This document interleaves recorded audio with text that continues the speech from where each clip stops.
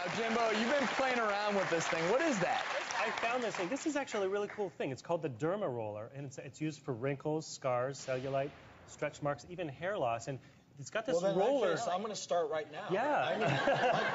You get to I'm a little worried. There's little prickly things. Is this really safe? You wouldn't want to share it, would you? Oh, no way. It's called micro needling. And the whole concept, you have these tiny, tiny needles, and what you are stimulating the skin. You're breaking up that outer layer. This feels good.